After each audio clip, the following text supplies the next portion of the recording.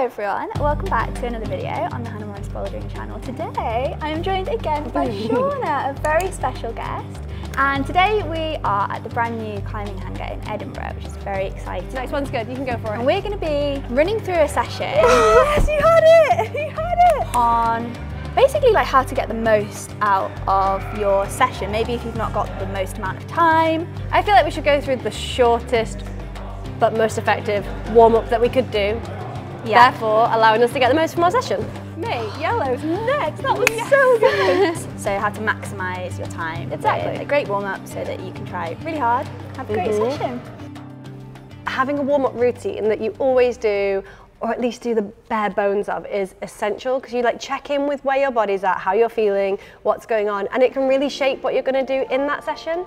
So today I'm going to do my warm-up, you're going to join me, and we're going to do it as quick as possible, but to ensure that we're definitely warm to try really hard. Okay. I've definitely been on a journey in the last couple of years with how I see the warm-up. Like, it always used to just be like the thing that I had to do because I knew I had to do it before I got to climb. And now it's like my time that I'm like, okay, I'm going to use this time to switch my brain on. Definitely. And get my body warm, but it's not just like a just to get my body warm and exercise. I think people like underestimate what you can get out of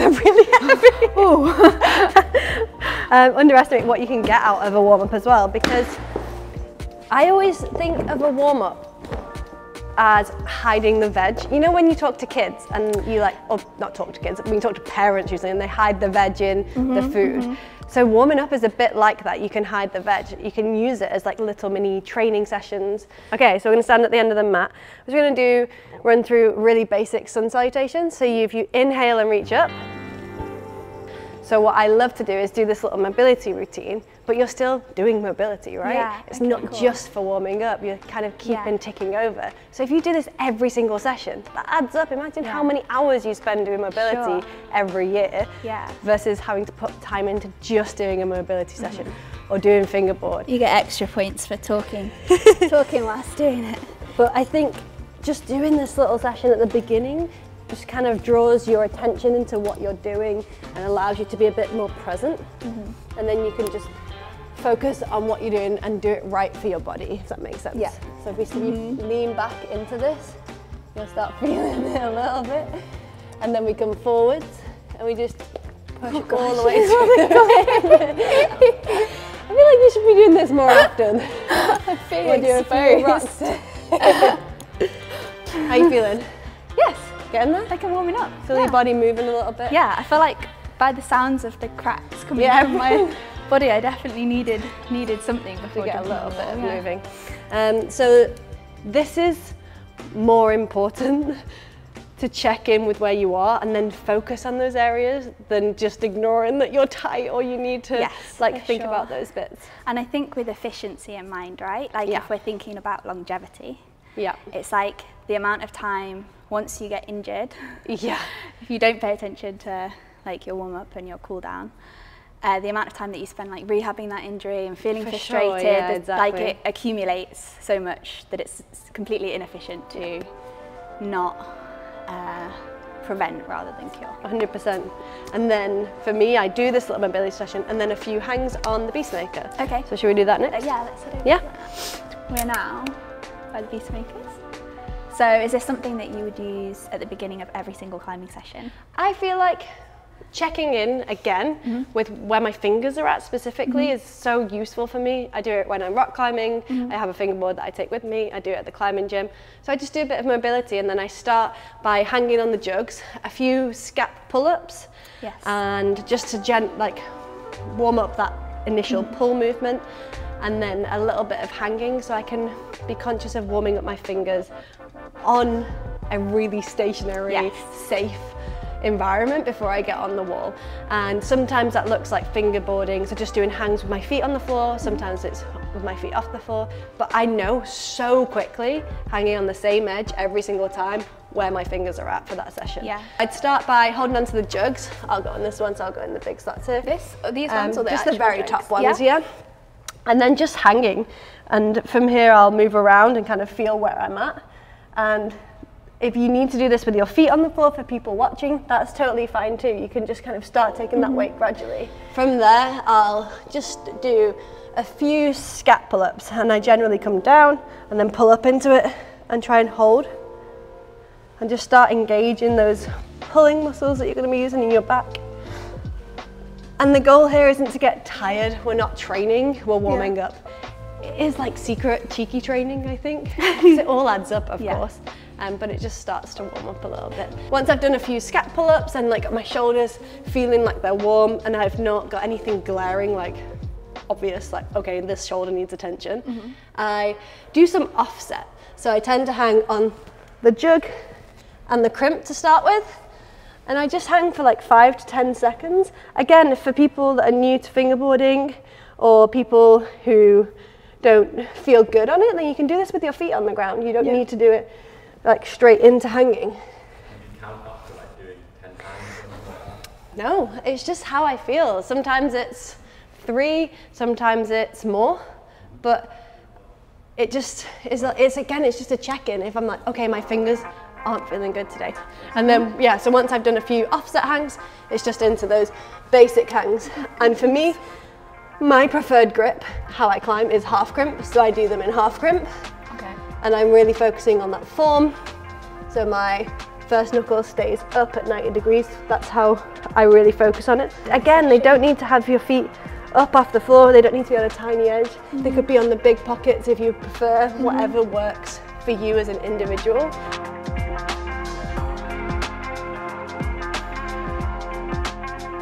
So now that we're nice and warm, we're going to do some climbing on the wall. Get on the wall. But we're going to carry through the warm-up into our Exactly, like the warm-up's not done off the wall. There's a warm-up off the wall and then the warm-up on the wall. Okay. And on the wall, we work up through the grades. And for me, climbing and all performance is a pyramid. And we should be filling that base of the pyramid in with our easier climbing. So if you think about how much time we trying super hard, that should just be the top of our pyramid. So I'm going to say, like here, the easiest are the green and blues, and then it works up. You want to try whites today, right? Yeah. So we've got the greens and the blues, and then the reds and the purples. So I'm going to say we need to do 10 to 15 greens and blues. Okay. And then, yeah, maybe 5 to 10 reds and purples, and then see where we're at. I'm trying really hard. Okay. Yeah. When we're doing these greens and blues, Yes. it makes total sense for us to use these as a tool to hide our veg again. So you can choose whether you do silent feet, so no noise with the feet, or precise hands, or double-handed climbing. But on every single green and blue, climb with something deliberate. Like choose something to be deliberate about. On this one, you can choose quiet feet, no adjusting. I'm going to go for no adjusting because I am a prolific tap dancer. Tap, tap, tapper. So I'm going to That's do hands that. and feet, right? No adjusting. Okay. It's just kind of bringing your brain into it and being conscious. And, you know, all these easy climbs are like free training. All of these drills, so these are just 3 out of loads of different climbing drills that you could do. But these 3, I think they work for everything. Double-handed climbing trains so many different things. It trains our body awareness, our contact strength, our timing, our accuracy, everything kind of comes into play. But it's all about moving your hands at the same time and landing. So if you can bum down, bum up and in and catch and land. So you're going from a nice, comfortable position through that middle ground and back on quite quickly, but back into a comfortable position again. For climbers that climb more statically and don't enjoy dynamic climbing, this drill is game changing. Not pointing anything out there, Hannah. Easy. I thought you were going to the Not as good as I thought it was going to be. I thought you were just going to do like the next one up, but you're already going for it. Okay. Double-handed climbing, I think, is a tool for someone who's never climbed before, walks in first time climbing ever, to someone training for the Olympics. If you feel flowy at the beginning of a session, it's magic. And this drill as well, if you are struggling on something dynamic, there's a big move on it, come back to this drill, do some hand bumps up the wall, go back and try it again, and you're suddenly like, oh, there it is, there's that feeling. Yeah, I'm looking forward to this plane then, because one of the weights that I'm hoping to build up to in the session today, I have tried before, but it's got like a bit of a semi-dynamic move in the middle, which is... Well, that's one, and you've got 4 more to go, because your challenge now is 5 of these every session for the rest of your life. It's my prescription.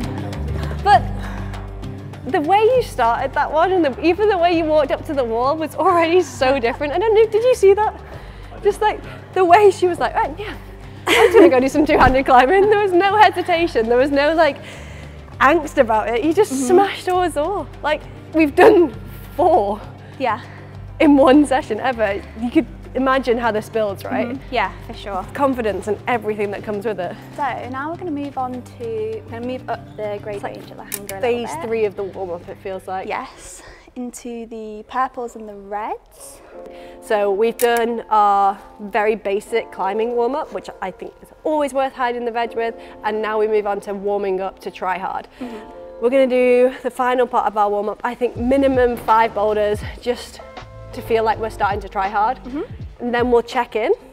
So that's just going to be 10 warm-up boulders, 5 extra warm-up boulders, check in, see if we do need to do a bit more. And if we feel good, get on your projects. Yeah, just it. Yeah. I think the top bit looks like the reward after the... Oh, nice. I would normally prefer to try and do that static, but I'd go like this. Yeah. That's cool. There's so many ways to do this one. That's how you can tell Shauna's a seasoned comp climber, because I would have never, in a million years, well, maybe in a million years. Maybe got there in a million years' time. Maybe I'm underselling myself a tiny bit there. Yeah, no. You can tell I used to be a comp climber though, because I should have done it first go, not second.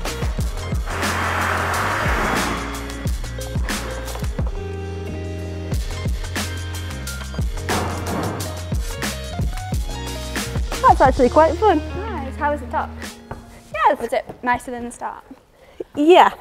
Do you feel warmer now than you would half an hour into a session when you're warming up, just climbing and stuff? I think that just like a self-managed session by myself, I think I would have started trying a bit harder a bit sooner, and then gotten quite demoralised and felt pretty like tired, clunky maybe, on the boulders because I kind of like tried to cheat the warm-up, sneak it in and get through it as quick as possible. Like this is about like efficiently getting there rather than just kind of like ignoring all the stuff you need to get there. Yeah. Oh, new hold. So now is it projects time? Do you feel warm? I do feel warm. So we've done, what, half an hour? Yes.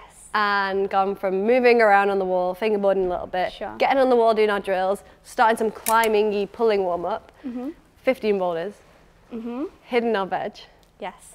But if you're ready to go try some projects, I'm keen to come help Let's out. do it. Yeah. I've given you what you wanted and now we just get to go climbing. Okay, next project. Next project. Okay. And this is the one I was talking about before that's got the, like, I think it's a dynamic, well it is a dynamic move in the middle. Up to this. Up to the good hold. Yes. Nice, I'm excited about this one. But I'm doing a kind of like, with little... So before we try this, let's go back to our bump. Get back to the drill. One more drill. So before we try your project, you've got to do this again with 2 hands, and again with 1 hand, and again with the other hand. And then, I'll tell you how to do your project. That's my reward. And there's a whole host of different dyno tips, but to stop that feeling of like, oh, I only just hit it, every single time we do a dyno or a 2-handed move, we aim above and we land on it. Aim above, land on it. If you hit a hold on your fingertips, all you've got holding you on is your tendons and your joints, your muscles aren't engaged. If you hit a hold with bent arms, the big muscles can take over and let you soften onto the joint. So even when we're trying to do big dynos, we aim above and land on, and then we control that movement down. When you go for the dynamic move, are you going to go to the hold or just above and land on it? You're just above it. And land on it. Cool. Just give myself time above it. Yeah? So you can control it as opposed to fight to hold up. Nice. Let's see it.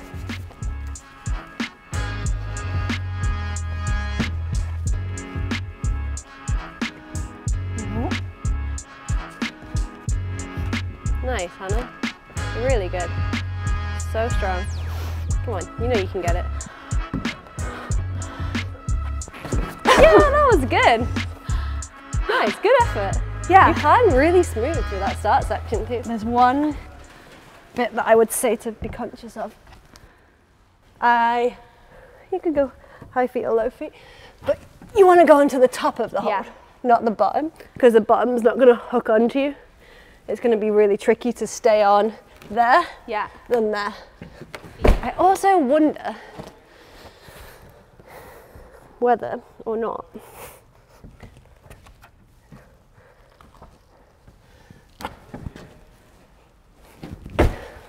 it's easier that way.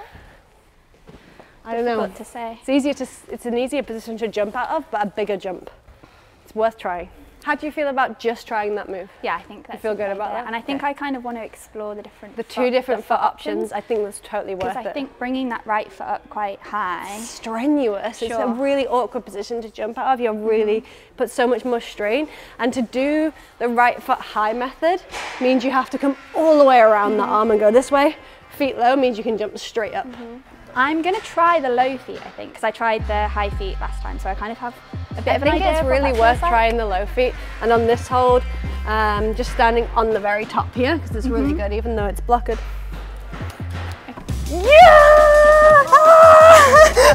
That was so good! That was so good! That feels like my way. That was easy! Oh yeah, my it just goodness. felt like I could jump a bit more off my leg. Like to see you going from when you started climbing in this session, like being nervous about bumping two hands to doing that. It's like transformative and it's just built up over that space. Sure. And it's your left hand you're catching with. Yeah.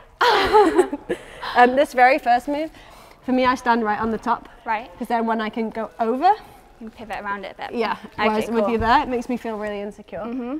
It's not necessarily that's easy and that's harder. It just feels better for me. But and then on these holds, I stand on the edges so I can really turn. Yeah, I wanted to try the top. I was curious. Oh, we could actually go straight into that. No, we don't have to move our feet.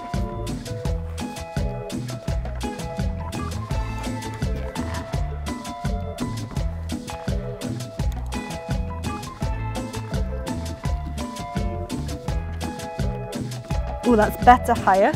Okay. Like a mini pinch. That's really good. Yeah, this bit's not as good. This right over the bolt's best. Oh, glory jerk. Lovely. The plan is to try and maintain my focus and not get too carried away, because this sometimes happens where I'm like, okay, cool, I've done the move, and now I can turn my brain off completely. I'll send it quickly. Yeah, there's the pressure, the baby pressure. Hey, I tell you what, that is one thing that, wow, it creates a next level pressure. Like wanting to get back to Frankie. Yeah. When I'm at the crag, I'm like, well, better get this done Needs quick. to get done now. Like, the longer I take to do it, the longer I'm away from my baby.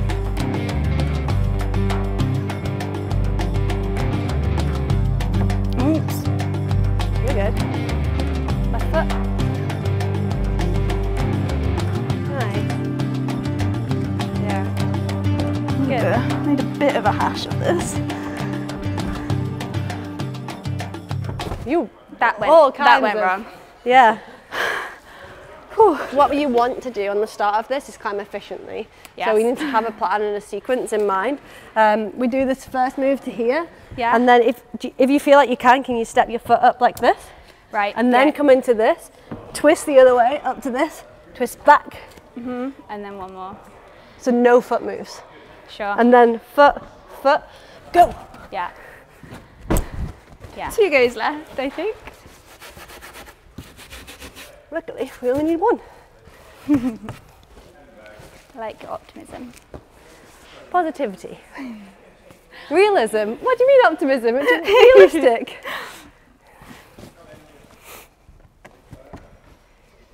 Yeah, if you feel like you can you step left foot through now, then right foot out. That's it, perfect. Into that one, twist your right knee down. Yep. Left hand. Right hand. Left foot through. Right foot up and pow. 1, 2, 3, up. Come on, hold it. Yes. Yeah. Ooh. Holds are really good. keep moving through them. Yes. Yes. Dear, oh dear, my skin. You're smashing it. Come on, mate. Keep moving. Next one's good. You can go for it. Yes, you had it. You had it. You climbed so well today. Okay, that was so good. Oh, I'll take that. That was so good. I got a bit lost. I don't think, well, I had not planned like what I wanted to do with my feet and how I was going to keep myself stable. Yeah. But I think I panicked. I was like up here. But what happened? You panicked and you went dynamically. Yeah. I don't know if I've ever seen you do that ever. Like get into a state where you're like, I don't know what to do. I'm just going to throw. Like, who is this person? Yeah. Oh my gosh. I think rest in one more go. I'm just going to put it out there. Yes. That's that way you... I was like, left, right, do this. Sorry, I just shouted at you. I just like... I'm just spray beer. Yeah.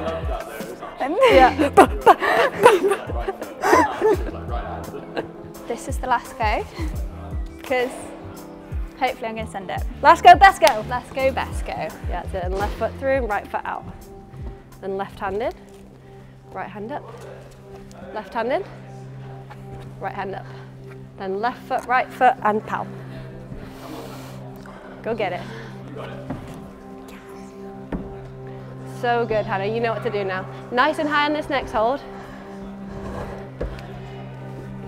Yes, mate. Right toe claw and the higher one. Really good. The next one's good. Come on, mate. Yes, the top one's massive. Go get it. All yours. It's really big. Yeah! Oh! Mate, yellow's next. That was so good. Thank you. Chill. So confident in the dynamic move as well that it didn't even look like a dynamic move, like a tiny little casual pop. Yeah. And this move up here, you were just moving way better, your hips and everything. Oh, thank you so much. So the centre that Shauna and I have been climbing in today is the brand new Climbing Hangar in Edinburgh. It's always such a treat to climb in a brand new centre and site. We'll give you, I'm sure throughout this video you'll get to see all of the different areas of the centre, but there's some definitely some features that I think really stand out about this centre in particular. So there's information in the description and hopefully on screen right now for you, so that if you want to check out a new climbing hanger, perhaps you've seen climbing hangers floating around on YouTube and you want to see what they're all about, then I would definitely recommend that you come and try out the centre. The climbing's great, cafe's great. I'm sure very soon the community here will be thriving. So yeah, come and check it out, and thanks to the hangar for having us down to check out this new space. Okay, so this white one, I have tried already. I'm falling off at the same point every time. Can you tell me what you're going to do on it? Or what you want, what you think you want to do? I think what I want to do starting here is go bump again to this. Yep. And then come up to this blue stone here. Yep. Then back out to the side of the volume here, and then like heave over to this. Oh, big move out to this. Here. Okay. That's the bit I'm struggling with. The big dynamic move. Okay. So I think there's definitely a few different options, and I think it will work in a few different ways. Okay. So the way you're going to try, I think, is worth trying and really committing to. And then when you come off, at that point reassess. Because if you're going for a dynamic move, you can't really change midway through, right? So you need to either decide when you're there whether you change it or on the ground. Nice. Good adjustment. Down, climb a bit. Have a go. Big commit. Yeah. Nice. I think that might have been the intended sequence to go. Do you think? What, I'm back down? Yeah. Because otherwise, why would they put the hold out there? Yeah. And then I didn't know if they'd go straight from this. I think maybe they've intended you to go right hand here, left, right, left. That felt like a clock. Sure, that's but I think the way you're doing first, and it felt like then moving the left hand felt super hard for me. One thing that's good to do if you don't have much time in a session is video yourself or have a friend video you. It's a bad hold. And look at it afterwards. If you sit on a train to work, or if you have some time in the evenings when you're not busy, like actually watching yourself climb is so useful, because I guarantee you will not look like what you think you look like on the wall. So spiky. A couple of goes, whatever it might be. But yeah, having that little bank of kind of knowledge to learn outside of climbing is useful too, because a lot of people watch, I mean this channel, a lot of people watch other channels to find out how to get better at climbing, but you know, watch yourself climbing too, it's useful. Stand like this for me. Stand on one leg, stand on that leg. Try and stand up. Just on the one? Yeah, go on, try. Really hard. Yeah. Stand like this again.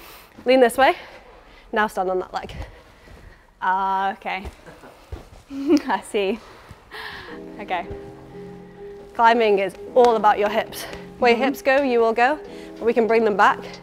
And if we throw our hips over, take all this up our arms. Go up to this, and then into this, and then you remove a move. Yeah. And it's just this. Hips this way, that way. And then. Okay, nice. Yeah, that makes more sense. Nice, Hannah. Strong. Oh, whoa. You're good. Yeah. Really claw in on that toe. Hips left. Yes! Yeah! That was so good. Come on, Hannah. Freestyle. Yeah! Nice. Foot out right is really good. Yeah. Next one's good too, and then as soon as you get it, you're getting that foot up. You can match it if you need, put both hands up. Oh no. I'll take that. Change of pace. That was so good though. Like that hip movement. And you went there was no hesitation, you just did it. And it felt so, like it was still a hard move. Yeah. But I was fighting against my own body a lot less. We're going to make a dynamic climber out of her. Yeah, I'm telling you. I know others have tried, but I'm here now. That was super cool. Yeah, I feel like it's so obvious to see going through that session how the stuff at the beginning and the drills and how it all kind of builds. Yeah. It builds confidence, at least for me. I think the biggest thing. So much. Sure, I'm warming up my body. That was good. That was good. Sure, I'm like progressing to the harder stuff, like physically, but it's my mind and the confidence that comes with that. Confidence comes from understanding and awareness and practice, right? And if we don't do that, we can't just become confident. It's not something we choose to do and can just go straight out and change how we are. Well, thank you so much for taking us through that. I really enjoyed that. I feel super psyched. And like I said earlier, make sure you go and check out Shauna's channel, follow Shauna's Instagram. I'll leave all the links. You can do the whole mobility routine if you want on there. You don't have to do that little bit. Also, if you're in the Edinburgh area and fancy checking out a new wall, we definitely recommend the Climbing Hangar Edinburgh. It's a fantastic new facility and I'm really excited to watch the community build here. Yeah, it's such a nice space and I feel like there's so many good climbs for everybody. Yeah, and now I gotta jump back into mama mode.